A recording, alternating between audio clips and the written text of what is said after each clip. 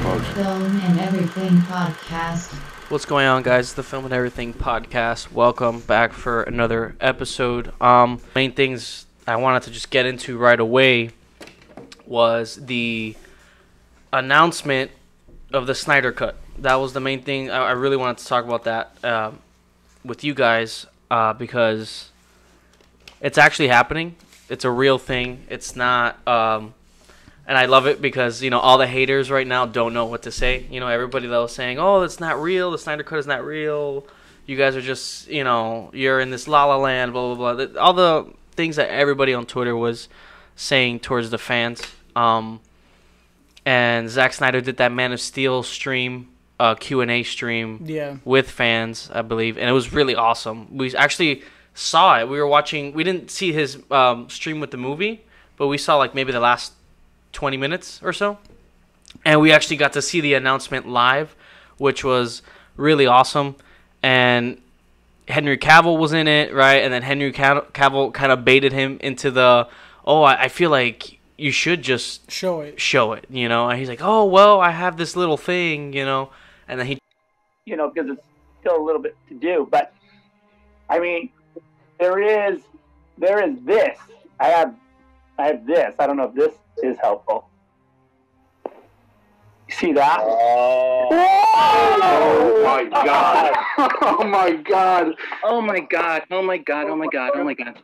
Oh my Wow. god! it was really, it was pretty awesome. It was honestly really cool, and so that was all over the internet. It broke the internet because, man, these fans, and I gotta say, all these same haters that were saying that it wasn't real, now they're going around saying this is not good for fandom because it's gonna give toxic fans this entitlement. It's gonna ruin Hollywood. It's gonna because it's gonna ruin fandom. It's gonna bring this toxic. It's condoning this toxic entitlement in fans or something like that. It wasn't really toxic. And that's so stupid. This to me is a huge win. Because I'll tell you what, man, these fans it's going to make 3 years this year, and these fans have been going at it. I mean, going at it on, contributing to do billboards on Times Square, airplanes with the little flag on saying release the SNYDER Cut. They've been doing everything that they can to get this thing out there somehow. And it got to the ears of the executives, and the executives listened. And what they're saying, the news that's going around now is that, they called Zack Snyder. And they wanted to ask him about what's going on.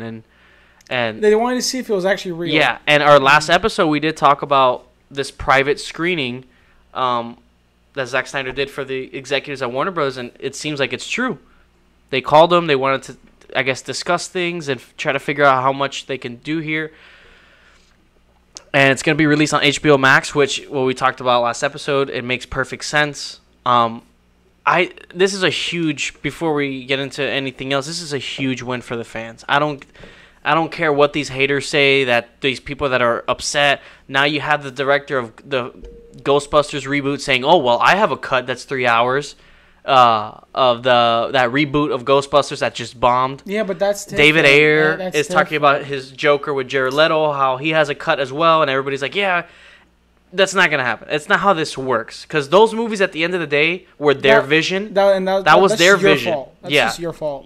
If you wanted to cut out Joker, that was your fault. Ghostbusters, that was just your movie was bad anyway. If there's a 3 hour cut, I don't think that's gonna help you. This is an actual cut that's so different from the original version of the shit show that we got of Justice League when it came out 2 years ago. It wasn't his vision at all. The cinematographer cried when he saw it because he felt so bad for Zack Snyder. The mustache thing. Everything was just a mess. There's literally another version of this movie out there, and Zack Snyder has it.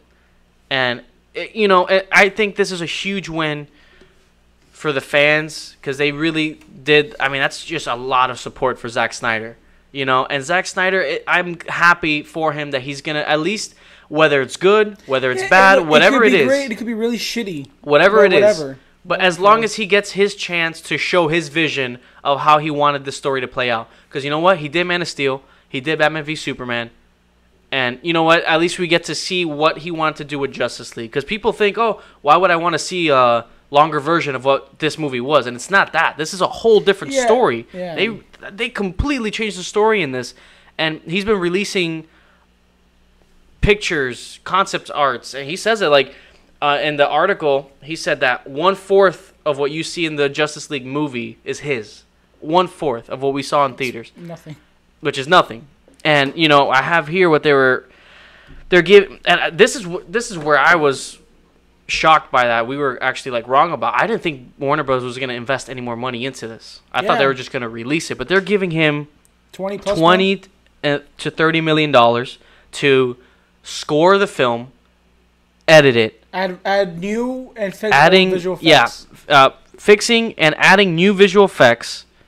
And there's rumor of some sort of photography in there, principal photography, some sort of, but I don't think that's true. No, because Ben Affleck, I don't think he wants to go They're back. not going to get anyone back, but what it's saying here is re-editing the film, scoring new music. That's to show you how different this movie is, that all this needs to be completely redone.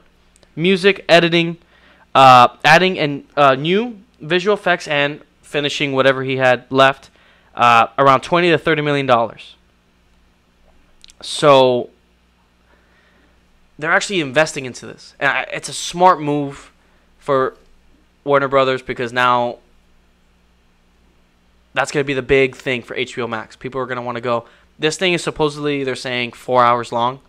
Could be longer. So they're between releasing it the 4-hour cut or splitting it into 6 episodes. I think that's a bad move, doing it in episodic form. It's going to ruin the flow. Because what if the first 2 episodes aren't that great? People are going to start hating. You know, shows just, it's very, if something's meant to be a movie, release it as a movie, you know? Yeah, I really hope it's a movie format because a show, it won't work. You don't want to make these fans that have been waiting for years already, fighting for this thing, to wait and watch whatever the case, maybe 30-minute episodes every week. I get why the company would do that from a business perspective. It keeps the subscribers longer. We've been waiting long enough. But it's not fair, you know. It's very interesting. A movie would just be better because you see the whole flow of the film. Yeah, because if you know how episodes work. Because shows is different. Because the first 2 could be a little rough. And then people are going to start hating on it. And then it's better just to watch it all at once. This thing has been going around for too long. We sat through The Irishman. I can sit through the... Yeah, The Irishman's 3.5 hours long, you know. But again... And that's just dialogue. There's not really action in it. Yeah, Like, with Justice League, there's going to be action, so you kind of gives these breaks. Man, I'm surprised. They're giving him money for VFX, everything. Yeah, they're letting him finish. Because finish. people thought they were doing reshoots. They're not doing reshoots. No, there's no way. Ben Affleck wouldn't come back. And No, but there'll be more money because you have to pay Henry Cavill. Yeah. Then you have to pay Ben Affleck. That's production. That's sets. That's definitely not going to happen. Yeah, that's a lot of money. That's not 20 He was already pretty much done. Yeah. And so Joss Whedon came in. I think they're coming in to record dialogue. Yeah, that's what they're... Yeah, to record dialogue. Some actors are coming... So that's not a big deal. Which I don't know how that works, but... They just over some CG stuff maybe, or, you know, minor stuff. And, you know, whether this is good or bad or not, I'm just glad that at least he's going to be able to at least show his vision of what he wanted. Because that sucks. That sucks. Supposedly he said that he never saw the final movie. He didn't see the Justice League that we saw. He refused to see it. I don't blame him. Because it's so different. It's so different. And, you know, I'm glad that he at least gets a chance to show his vision. That's the thing everyone hates about. Oh, why does he get a second chance? Because it's not a second chance. They screwed him over. I'm really happy for him. I'll tell you what, the fans, they were persistent, man. When people were saying no, it's not real, this is bullshit, they kept on. And for this cut that they're doing, there's gonna be no CGI Superman face, the mustache. Yeah. Now the thing is, what now? You know, when it comes out, I have a feeling that they're doing this, and I think something happens with Superman in that movie that's gonna want to bring Henry Cavill back. Because let's say this is where it gets tricky. Yeah, because Henry Cavill, he can keep being Superman, and I think he is. He wants to come back because he showed up on that live stream. He was part of the announcement. He wouldn't do that if he knew he wasn't coming back. I think they started having some meetings. He wants to Zack Snyder, Henry Cavill, and I think he's gonna come back as Superman. Because we would love to see him and Shazam, Black Adam when The Rock comes in. That's a great. And I think he wouldn't do this if he knew he wasn't coming back. He'll be like, "F you guys, I'm done." So I think he is going to come back. Now, what happens if Justice League, this movie... If it sucks? No. If it sucks, you know that they're... Okay, well, we gave it to you guys. But if it's good, if fans like it, if people... It's a hit, let's say.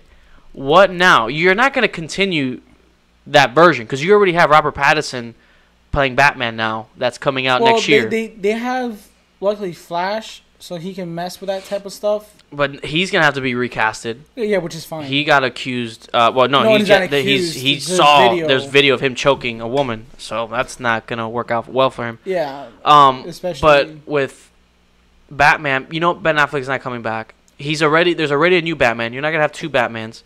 And Superman, we can bring back. Everybody else is fine. But I don't think they're going to continue this. I think this is just like that. We have to wait and see what this is a big help for HBO Max. I think they're looking at it as look, there's clearly people who want to see this.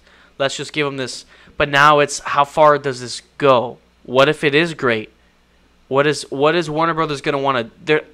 Now they're stuck because what if it's great and now they're like shit. What do we can't continue this. This is done.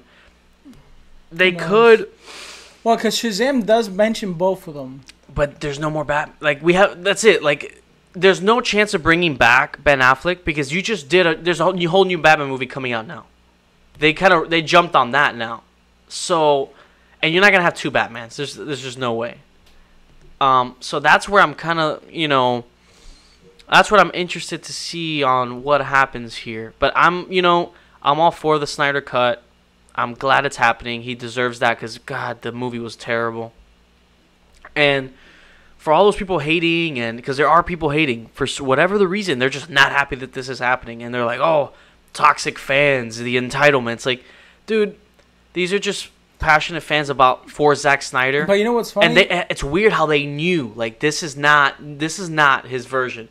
And, it started becoming more obvious when he stepped down. Joss Whedon came in. And when you watch the movie, it just looks incomplete. The mustache scenario... A lot of scenes in that movie, the CG, the green screen is so obvious. He tried to make it more Avengers-like. And it was rushed. They're like, fuck, we got to do some... And it's a whole different movie. It's a whole different movie. Like, you can tell, like with the color palettes. Like it looks weird. Like, it just looks... Everything, And I think the big... was the cyborg actor. He was cut out completely. He actually has a really big role in... Justice League, and it's like a 4-hour cut. You know what I mean? So that's why it's a big win because now, Cyborg gets that chance because a lot of people he had nothing to do. He was just there. We get to see more. It's just his original vision. You're gonna see the black Superman outfit. Yeah, that's the thing. He has a whole other thing. There's a whole different story here, and. I am happy, the fans, they did it. It's crazy how... I don't care if it sucks or if it's great. At least... This all started we got to see it. It all started from a hashtag. It started with a hashtag. Just release the Snyder Cut. And yes, there's people back and forth. Well, if they have to give them money, then technically it's not really complete. There is no Snyder... With the Jeremy Jans, that perfect. That was so perfect. Because, then if they have to finish it, then that doesn't mean that it's technically real. And it's like, no, it's real. It just needs to be finished. It's just like this back and forth. It's like, dude, it's clearly there. It's done filming.